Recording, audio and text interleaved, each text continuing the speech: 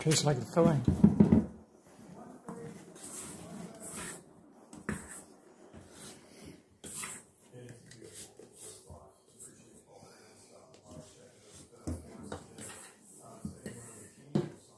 It's a lot.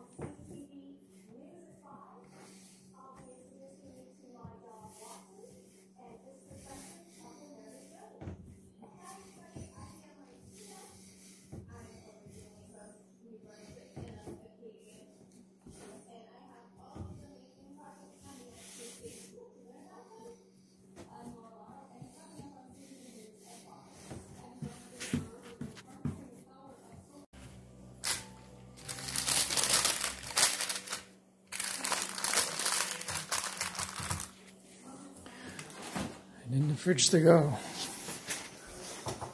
Meanwhile, over here, it's just going to take a while. So that was 6 o'clock. I think they're ready to go out.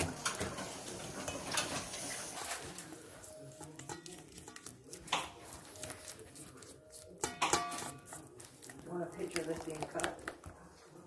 Yep.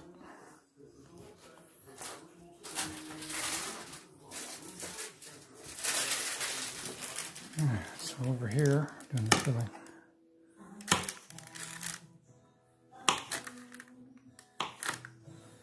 Oh my.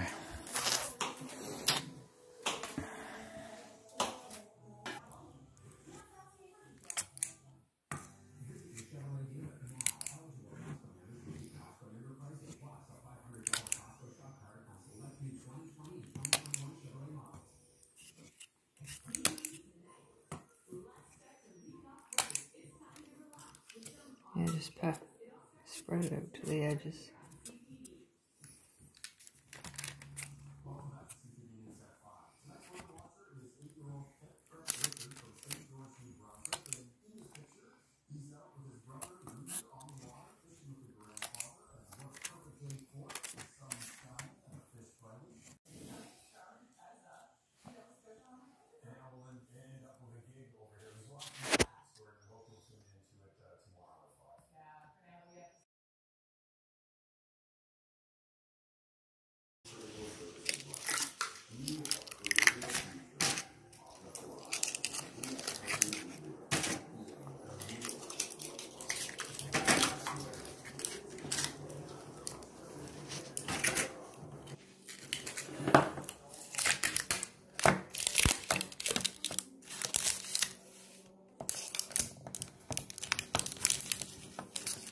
Oh my God, that looks good.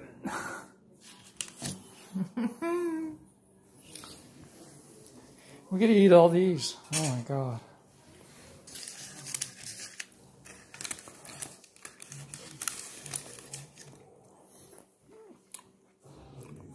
That right there is a Reese's peanut butter cup.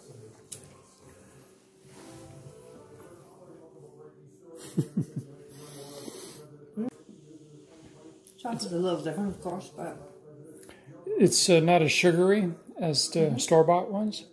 Nice, smooth. oh, good.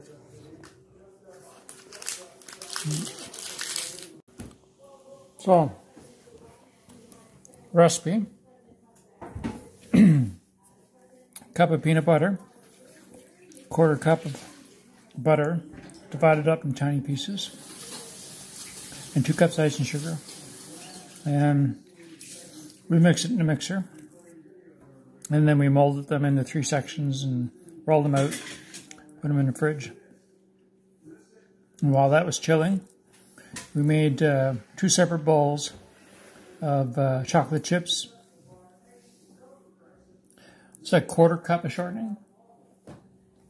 Yeah. So each one was 12 ounces and 2 tablespoons. Okay, so In 2 different bowls. so what we did was 12 ounces of chocolate chips and 2 tablespoons of shortening in one bowl. And then we did another bowl, 12 ounce chips and 2 tablespoons of shortening. And then melted them. You've seen how we melted them down. Made a nice smooth batter, or chocolate. And then when we were I scooped out the chocolate for the bottoms, and then Gina laid in the peanut butter pieces that we sliced up. And then put chocolate on the top. At about here, I ran out of chocolate, so what I did, I actually made up a 3rd bowl. It's about 10 ounces of chocolate chips, I guess. I just took a guess, and put in another 2 tablespoons of shortening. Melted that, and then we finished. Still didn't quite have enough. But if this dozen here were in larger muffin cups, so if they were in the same size as these, they would probably look the same, but it doesn't matter. They're going to taste the same. That's what matters the most. There you have it. Reese's Pieces. Peanut butter cups made at home.